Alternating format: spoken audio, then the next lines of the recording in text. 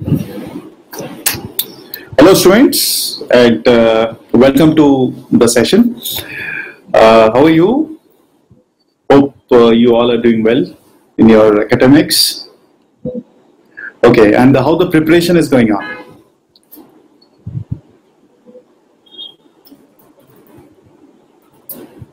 Great, great, good. It's always good to have a planned preparation, and you should plan your day, which is very important, right? You should, check out your weaker points where you need to work on, right? So that is very important. Okay. So today, my dear students, will be discussing a topic, arithmetic progression, and the theory part of this arithmetic progression I will be discussing first. If you have any query on that part, you can ask me, followed by a problem from your side. If you have any queries from the in-chapter exercise or illustrations from the module which we are giving to you. So we'll take step by step, right? So first of all, we'll discuss the theoretical part of arithmetic progression. So first of all, let us understand what is arithmetic progression, right? So generally, the arithmetic progression is what? So let us take an example, 2, 4, 6, 8, right? So you can see here, there's a common difference there, right? Which is 4 minus 2, right? There's a common difference. So this is 2. We have a common difference, which is 6 minus 4, which is again 2, right? We have D, which is 8 minus 4, which is 2. So whenever there is a sequence where common difference is same, we say that this is an AP. So this is an arithmetic sequence, or this is an arithmetic progression, right? Now, my next question, the next theoretical part which we are going to discuss is how to add all the terms which are in AP. Say, if I have first term as A, second term as A plus D, these are all the terms which are in AP, right? So this is how it goes. Now, there are two forms. One is n upon 2, right? A plus, an. That is, we can write it in this way also. N by 2, the first term plus the last term. Okay? Right. This is how we write it. Or we can write it as n upon 2. Right? N upon 2 twice A plus n minus 1 times D. So you can see here there are two forms. One is n by 2, first term plus last term, and the second form is this. Now theoretically, when you use this particular formulas, both the formulas in a particular arithmetic expression, we generally get the sum. So I hope this particular theory is clear to you. If you have any doubts, Nitikya, you can ask me. Students. Okay, I need to explain the difference between the two forms again, right? I need to explain it, isn't it? Okay, I will explain you. Don't worry, I will explain you, right? See, students, what happens? This is the first term, right? This is the first term, isn't it? And the last term is the nth term. Nth term is what? An is equal to A plus n minus 1 times D, isn't it? This is what we know, nth term.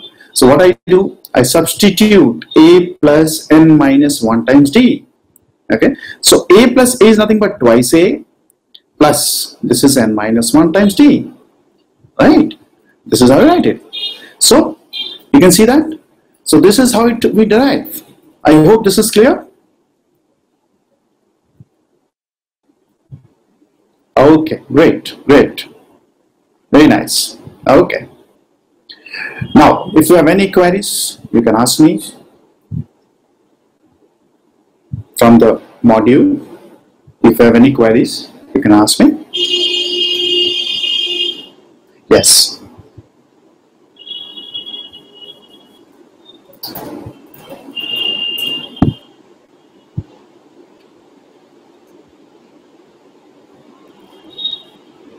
Okay. So you have a question from illustration 9? Okay, right. Okay, let me give you the right to speak first.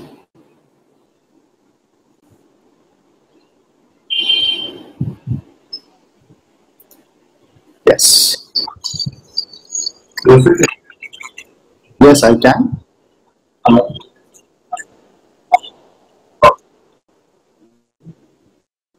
Okay. Okay. So let me take the question number illustration 9. Okay, illustration 9. Let me take. I think this is the question you have, right? Illustration 9. Is it? How many terms of the series 24, 20, 16? Is it? Total 72. Okay. Let me take the question first. You can see that. I've taken in the third slide, the third page, illustration 9. How many terms of the series 24, 20, 16, total 72. So first of all, you need to check whether it is in AP or not. This is a very important thing. So let me check whether it is in AP. 20 minus 24, is it? It is minus 4, right? 16 minus 20, okay, which is minus 4. This is an AP, okay, this is an AP. So we have A is equal to 24. We have D is equal to, minus 4, as I have told you. How many terms? That totals. When you say totals, this is a very important thing, totals. This means we are talking about the sum part, right? So that means we know the formula for sum. Okay, let me write the sum formula. N by 2 twice A plus N minus 1 times D. Okay. So sum to N terms. So you have been given the sum, right? Sum is 72. We have to find the number of terms, that is N. As I told you, N is nothing but the number of terms. We substitute, we write 72, we take N need to be found out. So N by 2, we have 2 times A. A is how much? 24 plus N minus 1 into minus 4, right? This is how we write it, okay? So, fine. So I hope you have understood the thing. Yeah, how I have substituted, right? So 72. So 72 we can cross multiply. We can write it as N times 48 minus 4N plus 4 equals to 144, right? So we can take it forward now. We can write 48 plus 4. This is 52 minus 4N, right? Which is 144. I can write it as minus 4N square plus 52N is equal to 144, right? You can see the steps, huh? So I'm just writing the steps again. This is the step number 1. I have taken all those step number 1. I have introduced the formula step number 2. I've substituted all the possible things given to us, and we get a quadratic equation which is coming out to be 4N square minus 52N, okay, plus 144. So we can solve this quadratic equation. I think if we solve it, we'll get around N is equal to 9. So quadratic equation, solving quadratic equation is a very easy job. I know, I think you all know how to solve it. So you can solve the quadratic equation using the factorization method or maybe the discriminant method, right? Okay. So I hope this question is clear to you.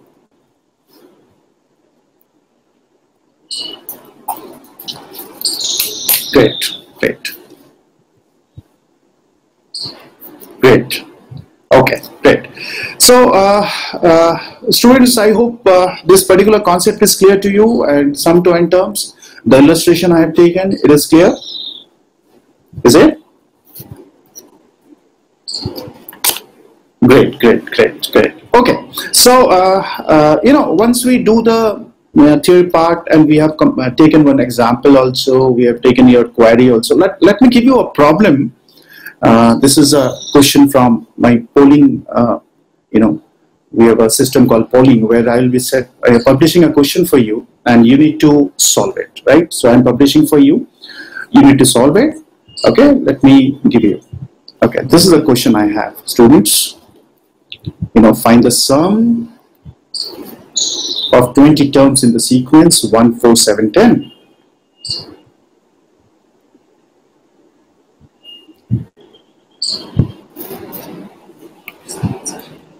Okay, right.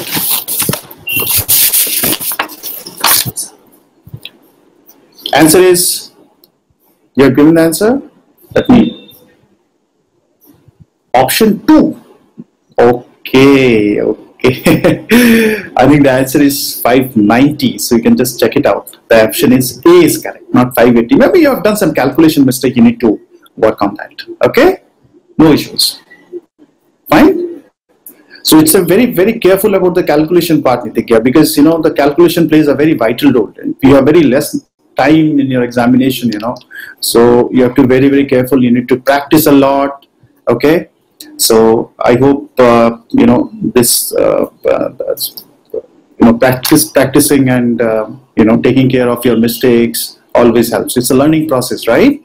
It's a learning curve. Okay, so you do mistake, you learn from that. Okay, then the next test you should not repeat that. Okay, that's great. So let me end the poll. Okay, right. Okay then, so I hope all students present here have understood the concept. We have discussed the things. We have taken problem theory followed by a doubt. Then I've given you a polling question, right? And we've tried that, really appreciable. So I end up this session now. Thank you, students. God bless you. See you. Bye. Take care.